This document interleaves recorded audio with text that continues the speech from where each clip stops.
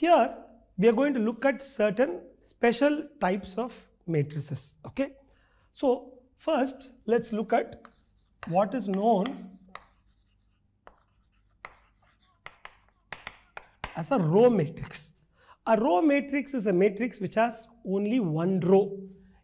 Remember, we said a matrix has order m by n, right? So if there's only one row, it is 1 by n. So a row matrix will be of the form Aij 1 by n. One row, any number of columns. Example, A could be, okay, let me call this A1, could be, let's say 3 minus 2. So this is 1 by 4. Okay, so the order of A1 is equal to 1 by 4. Okay, now a column matrix,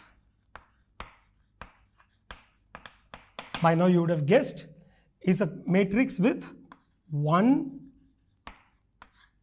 column. So let me call this as A2 is a matrix with only one column. So this is order of A2 is equal to 3 by 1. 3 rows, 1 column. In general, it is m by 1. Okay. Next is a square matrix. This is a very important type of matrix which we will come up with again and again. A matrix with number of rows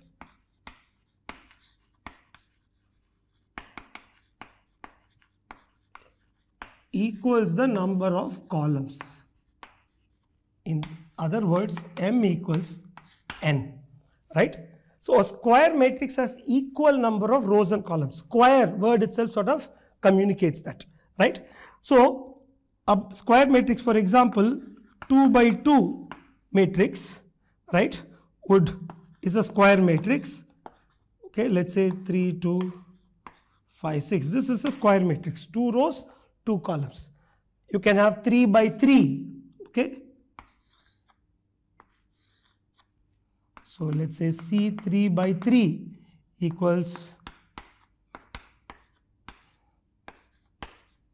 of course, generally when we write matrices, we only put integers, but that doesn't mean that the values have to be confined to integers. Even if we are confined to only real numbers, you can of course have fractions, irrationals, etc.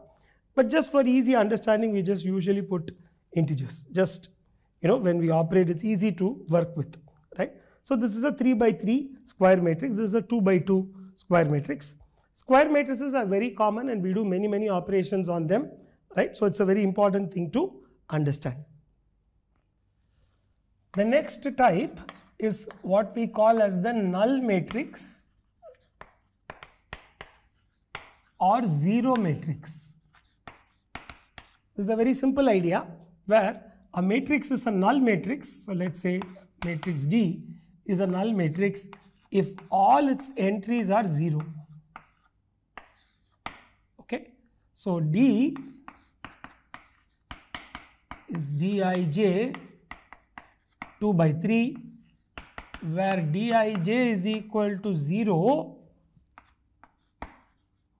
for all I, j, where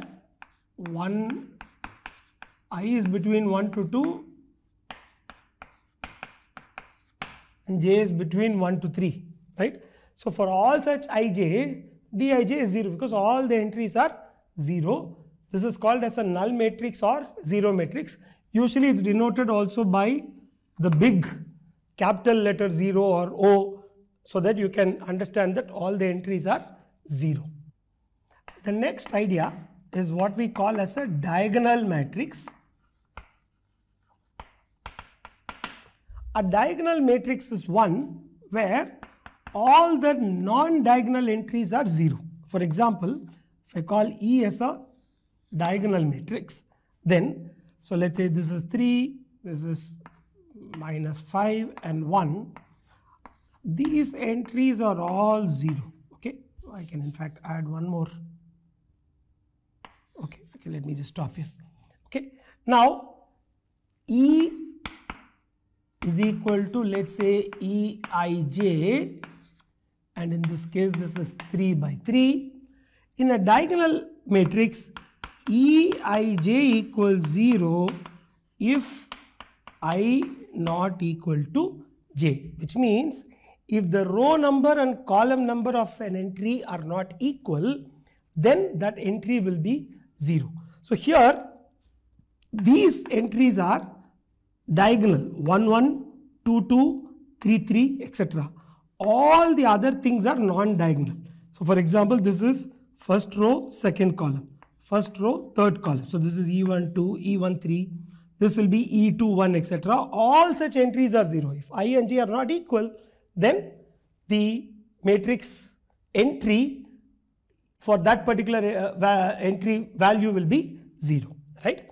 Okay. Now within diagonal matrices you have two other sort of subcategories. One is an identity matrix. Okay. This is a square matrix with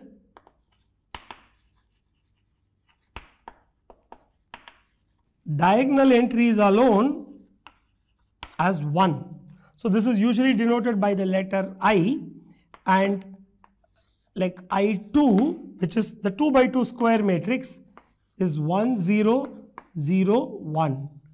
I3 is 1 0 0 0 1 0 0 0 1. You can imagine I4 will be a 4 by 4 matrix where all the diagonal entries will be 1.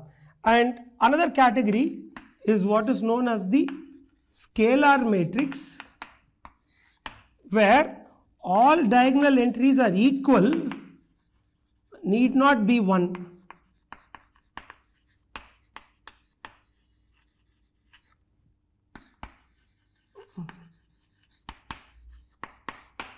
Both of these come under diagonal matrix.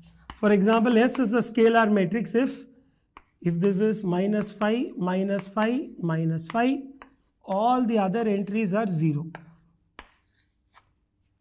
Okay. So identity and scalar are both diagonal matrices. Identity is something that we will use again and again, and you can see that I2, I3, etc. denote the square matrices of 2 by 2 or 3 by 3 order, which are identity matrices. And scalar, it's a diagonal matrix where the entries are all equal, but they can be any number.